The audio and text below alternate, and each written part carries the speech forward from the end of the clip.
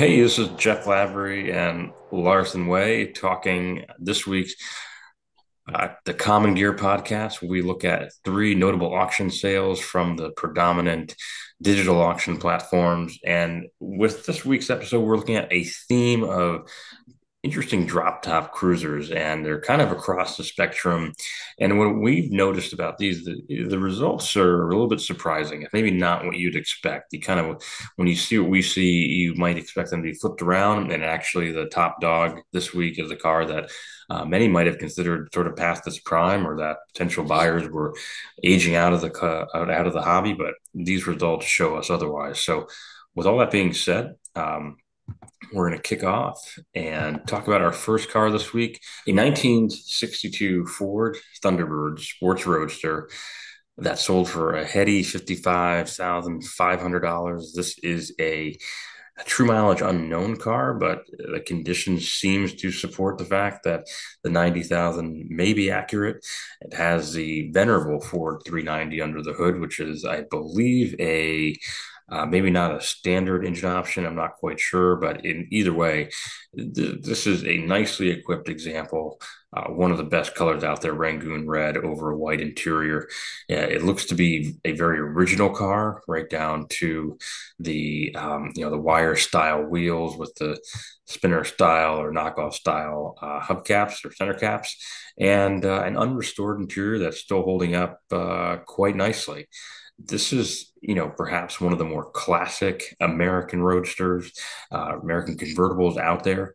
And I was, pleased to see that this car did as well as it did, because there's been a lot said about the fact that these older American vehicles are, sort of past their point, they're past their prime, right? The collectors who treasured them are aging out of the hobby, but it's probably just more that there's a little more discretion in this arena right now, whereby collectors can say, no, I'm not going to just spend crazy money on the first thing that comes along. I'm going to wait for a really well preserved or well presented example, which this car certainly seems to be.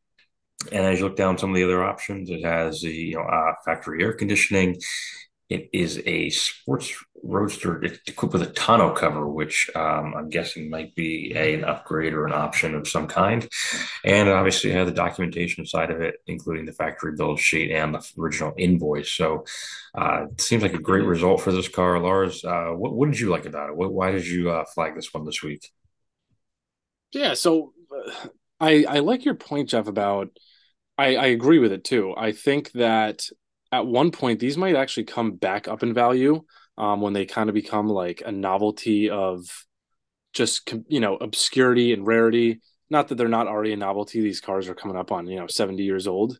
But what I was thinking with today's picks is we were kind of talking about convertibles, and I was going to do like and a BMW, Audi, and Mercedes convertible, talk about those. But what I really wanted to do this week is talk about different experiences you can have with these open air cars.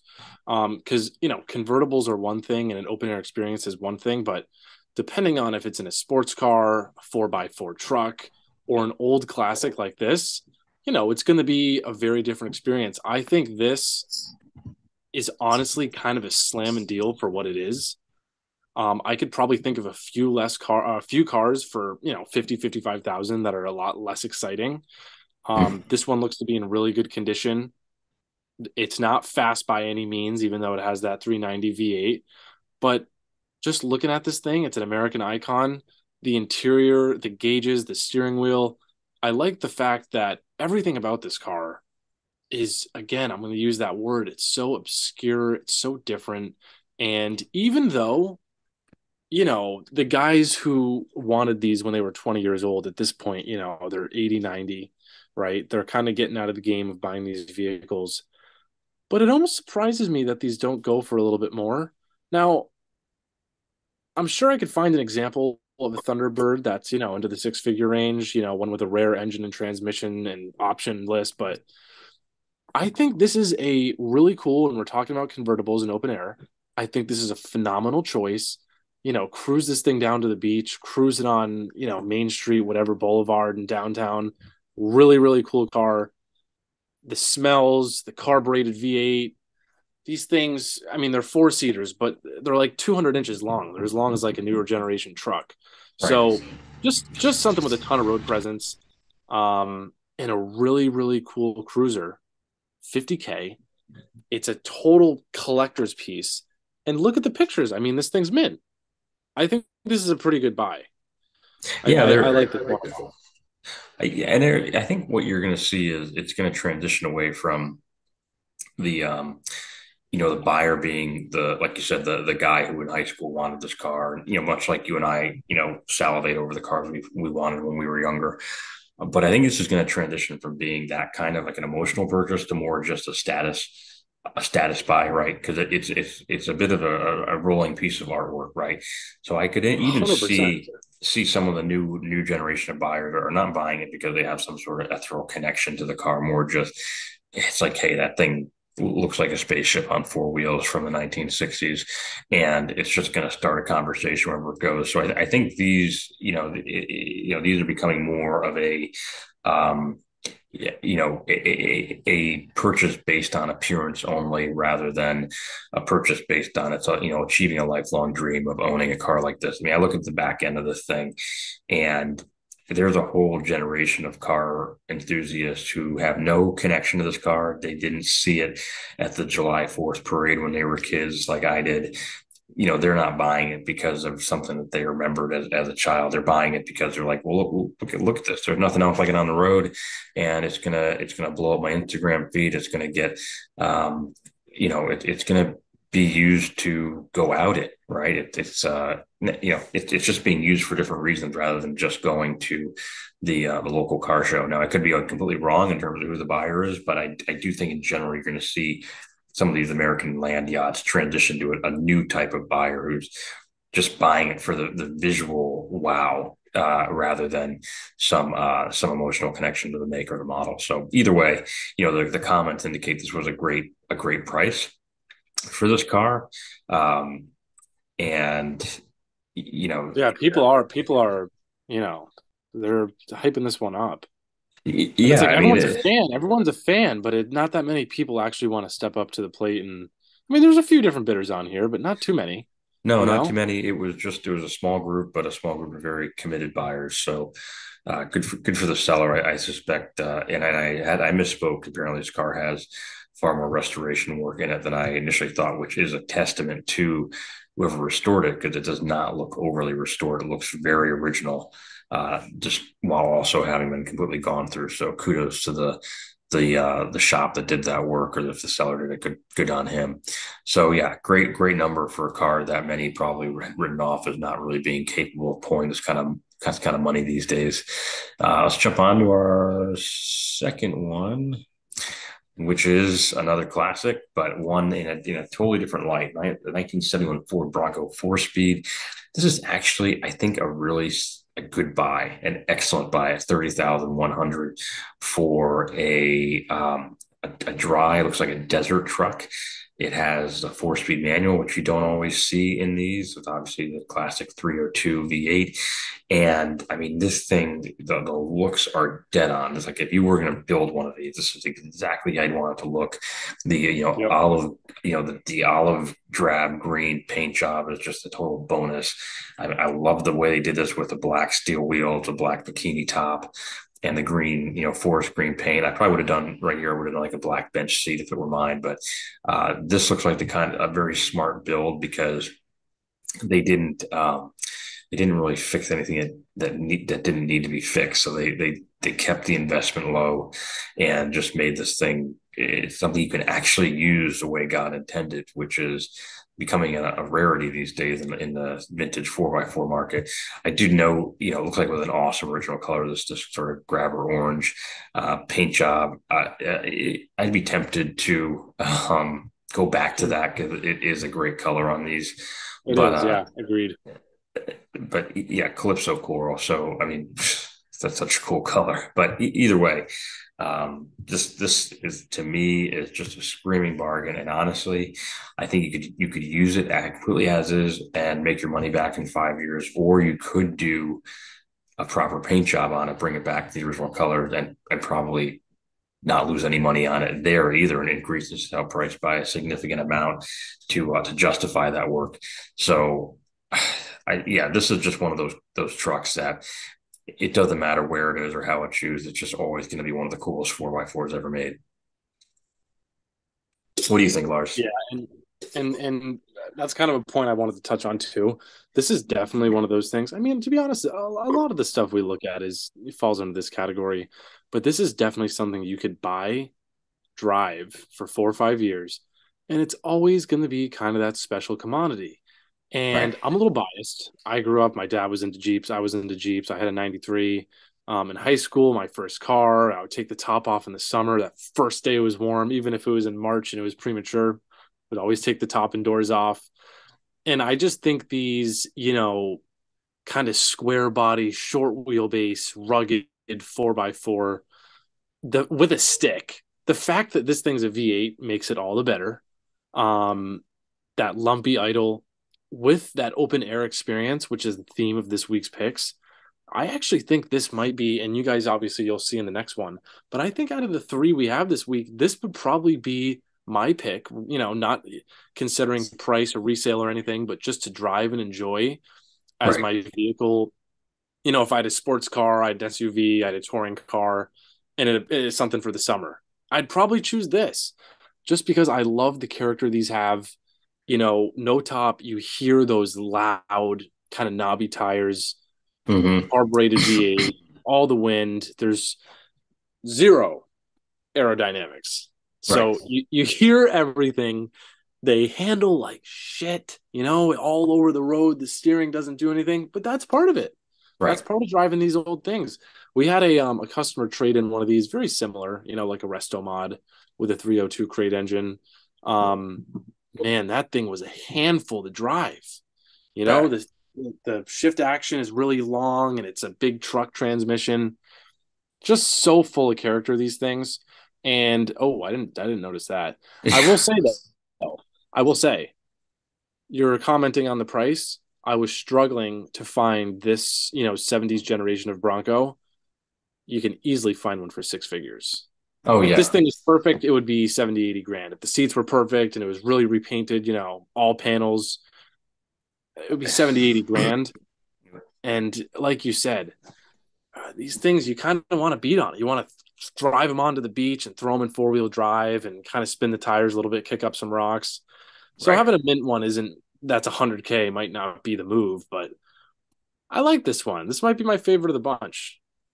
And that Yeah. classic Bronco badge. You're Oh seeing that yeah. on all these people today. They're getting that badge on their new On the new Broncos. ones, I hate it. I It's hate it. this is where it actually came from. It's classic. I know. I'm just like, go out and buy the real thing. Don't just buy a badge, but whatever. That's yeah, I mean Yeah. this thing is and I just think this was a really smart buy by the top bidder. I don't see how you go wrong with this. And just curious what the commentary was.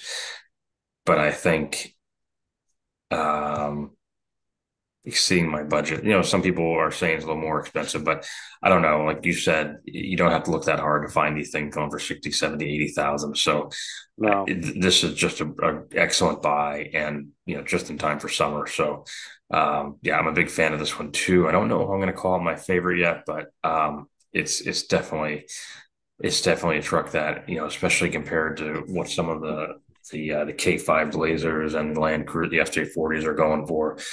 This just still seems like such a great price across the board. So that excellent buy by the buyer there. Yeah. All right, our third and Also, but final. Oh real yeah, go quick ahead. though, real quick. This is, I mean, you might agree with me on this. Something I just want to throw out there. Sometimes I feel dumb, not dumb, but sometimes I feel like I might not be like historically correct because, like, for example, this and the Thunderbird are just two examples. But Mhm. it's like how a 2009 E92 M3 with no track, with no performance pack, no carbon roof, all the nav is worth way less than a 2011 carbon roof, track pack, coupe, stick E92 M3, right? Mhm. And we know that. We can look at the two and say, yeah, that one's worth way more on the, on the auction sites. But the average person who's not into M3s or BMWs, they might not even know. They just see them as the same car. So Right. I want to throw out maybe the reason this one's cheap and that Thunderbird was kind of cheap is because it's not a desirable year or not a desirable engine or transmission. So I might be off base with that, but I just want it to be said in case there's any Yeah, diehard fans watching that are like, well, that's a first year and it had the bad engine and it didn't right. have the revised front bumpers, so who knows? Yeah, I give domestic car buyers a lot of credit because they know those factors inside and out. I think particularly the Thunderbird, there were definitely more desirable years because of engine options. I want to say like the 428 was an option, and that's a car you might spend all the money on. 390, Exactly.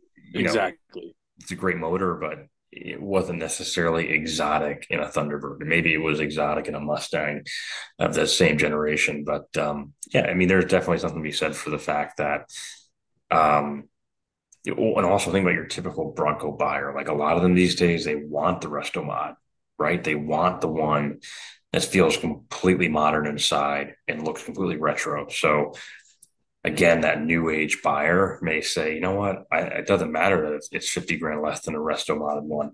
I want my Bluetooth. I want the modern transmission. I want a brand new crate engine. I want a leather interior with heated seats. So the fact that this one was just sort of authentically raw, yeah, it probably turned people off, which I will never understand that mentality, but it's becoming fairly pronounced out there that people want restomods more than they want an original car or truck, especially one that has a tendency to be a little rough around the edges. So, um, Hmm. but that's Yeah, just that's a fair point. on my end. All right, let's look at our final car, which takes us into the modern era. So this is a 2008 Oh, M3 convertible, 43,000 miles, rare and desirable six-speed manual transmission, sold for a very reasonable $34,000. This is this to me is a car you use every day. It has the S65 V8, which, if you were to find a hardtop version of this car with the six speed, with this kind of mileage, it would be way more expensive. So the convertible in this instance offers a little bit of a cost savings, I think, for the near identical experience, aside from maybe the loss of some structural rigidity. But as we know, with this era of the convertible, it has a retractable hardtop, so you're really not losing as much as you used to. I had a 99 E36 M3 convertible, which was a little bit of a rare bird because it did have the 5-speed manual. The convertibles are often bought by people who aren't necessarily performance minded, right? It's more of a cruiser, it's more of a retirement present to take you down to Palm Beach. So to see one of these with the six speed and the V8, I mean, this is actually kind of, when you sent this over, I wasn't really that enthusiastic about it, but the more I look at it, more I'm kind of like, actually, this is a little bit of a sleeper buy, right? Because you're getting perhaps one of the more desirable M3 configurations with that glorious X65 V8 for quite a cost savings, simply because it's a soft top. Well, not really, but it's a retractable hardtop model, and you still have three pedals, no bullshit SMG, whatever was the option for a F1 style gearbox on these cars. So I don't think it'd be like my pick for the week, but I think this is still a really smart buy by the top bidder. What do you think? crap, man. I disagree. Uh-oh. On a Uh-oh. whole, dude, okay, so here's my thoughts, right? So I love the E92 M3. Even I love the E90 as well. It's one of the better drivetrains. That's going to be a create in 20 years, man. We're going to talk about that drivetrain. The S65, Oh yeah. 4 liter revving up to 8,500, 8,250 RPM. And when I'm in a better position, that's probably hopefully one of the next cars, I'll buy in Yeah. the near future or the Yep. foreseeable future, I'll say. Um, would love to own one day. But it's almost like when I think about an M3, especially this generation, I kind of think of like precision, tight, really enthusiastic performance driving. But when I think of a convertible or something open air, I almost think and associate it with the exact opposite. Okay. Cruising, relaxing. I'm not driving the convertible to beat on it on a back road or go quick on ramps. I kind of just want to, have the music up, enjoy myself, Mm-hmm. be able to shift gears if I want. But I think for me now, I'm not saying it's not a good buy because you're right. It's an '08. It is a first year of the E92 M3. I don't really think they had that many issues, anyways. But you always want the late model in theory. Yeah, right. But it's a six speed. It's low miles. It was definitely like you said. Whoever owned this 43K mile or 43,000 miles, it was definitely taken care of. But when we're just talking about the theme, so I think it was a great buy. But when we're just talking about the theme of the week, I think I actually don't necessarily like those convertible or even the hardtop convertible sports cars. I just, Oh, yeah, and it adds weight, it takes away rigidity. And at that point, it's like, well, why am I even getting an M3 then? right. You could get like I don't know, like one of those Mercedes SUVs and just totally cruise in that thing. But So yeah, still I a good will agree deal. with you. Still a good Yeah. deal because you have that S65 right behind your head, revving to 8 grand, no top. That's Hmm. that could sell me. That could definitely sell me. Also, I hate to say, I just got to throw it in. Yeah. You're gonna kill me, Jeff. You're gonna kill me. Oh God. In the E9, I'm a diehard manual. Hashtag save the manuals. I would take a DCT in an E92 M3. It's the one car. It's the one car. It's the one car because it's I don't not an understand why. SMG. But why? What is that? What is that getting you? I don't even understand why that Dude, you transmission gotta watch. You exists. gotta watch the videos. It just what when it snaps. It sounds like a whip. These things with the DCT, and it grabs another gear at 8 grand. Oh, it snaps into the. You just keep grabbing a gear, grabbing a gear, grabbing a gear. Downshift, downshift, downshift, and it Yeah. sounds like whips. And then it breaks. No, I know, but you know what, man? No, they're not that bad. You get a transmission pump Yeah. every 50, 60K. So, I'll send you a video tonight of what all right. dude, it I'm happy. sounds like an F1 car. But I will say, I do agree with you on. I mean, that was sort of why I didn't love. I bought that E36 M3 convertible to replace my departed E36 M3 hardtop. And I was kind of like, what is the point of this car? Like, and that's an older one by a long shot. So the structure just shook and trembled. And even with the hardtop on it, it wasn't really that compelling of a car to in terms of from the handling perspective. And I was just always kind of like, I don't. It's not really a sports car anymore. It's a convertible, but I don't really like convertibles. So why do I have this car? Um, Out of the three we've got here, I would absolutely go with the Thunderbird, which is Valid, very valid. I blame the Dakota RT for having that influence on me now, where I'm like, I like just turning something on that's got the V8 burble. It just sounds good.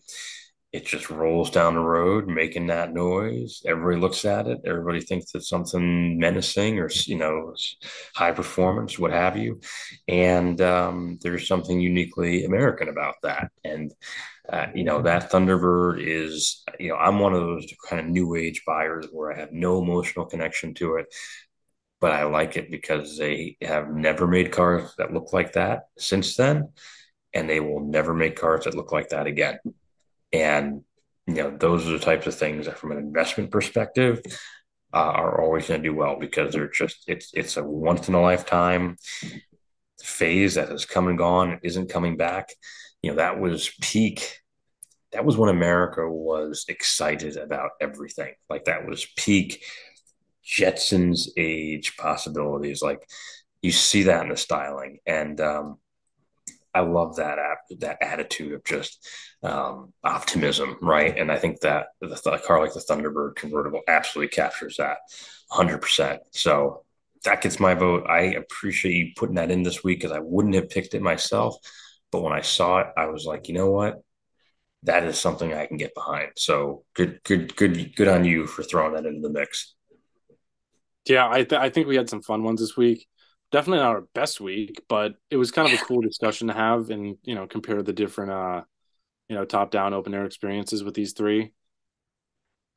Yeah, no, and we certainly missed our friend John tonight, but he's got a lot going on with the arrival of his first child that's coming about a month and a half earlier than expected. So thoughts are with Oh yeah, him. good for him.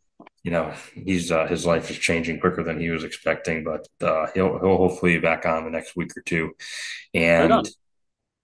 I think we had a solid discussion tonight, certainly about when it comes to a convertible soft top purchase, there's really a lot of things that go into it, and in this day and age, I think we both agree, given your choice with the Bronco, mine with the Thunderbird, if you're going to buy a convertible that does what a convertible does best. So while this M3 is a compelling buy, it's certainly not what I would say is the smartest buy in the soft top world. So that's what I got to say about that. Yeah, I'll close on this. I actually, looking back, I was probably a little harsh on the M3 because you know Yeah. what, man. Scroll back up for a sec so I can see it. Yeah, man. I mean, come on. It would definitely be a lot of fun to drive, especially with some mufflers on there. That's a sick car and it's very low mileage and it looks great. It But for some does. reason, it just doesn't No, like not. like an E92 M3 coupe with the carbon roof and, in frozen white. That screams to me. The convertible not so much. And See, this one, I mean, look at the thing. yeah. I mean, that's what I come back to. If you're going to buy a convertible, and And those seats, you'd melt into those seats. and this cockpit there's nothing else, no other era comes close to this kind of design. Nope. There was really no restraint shown in making it as off the wall. Again, like I said, space age influence was just through the roof on these cars. So, even with that E9, that M3 being an absolutely phenomenal driver's car, you know what? Keep your road holding abilities. Give me something that like this, which is just was built for cruising. I mean, just think about that. Think about that mindset, right? Of a company saying, we're going to build a car that is just an epic cruiser. Like that's, you do we literally we don't make cars like that anymore. No car No. has such a unique mission as something like this. And maybe, I'm sure at the time you're like, oh yeah, it's got phenomenal handling by the standards of 1962 domestic products, but people they were still buying it because they just wanted that great open air open road experience. And again, I go back to that optimism we were feeling at the time where you could make cars for just that kind of pointless mission of cruising. And now we can't do that. We can't do that because we're too worried about what the economy rating is. We're too worried about whether the battery pack can explode. Whatever it is, we've gone into a real rabbit hole of concerns. But this car to me, these days just means something so much more than it ever did before. So um, we're down to probably about 30 seconds. So I'm going to wrap Yep, up I and was just gonna say say. thank you, Lars. This has been the Common Gear Podcast. Feel free to check out our site at thecommongear.com, where you can easily track and store all your records pertaining to your collector or vintage car. And we'll see you back here next week for our next edition of the Common Gear Podcast. Thanks, everyone. Cheers.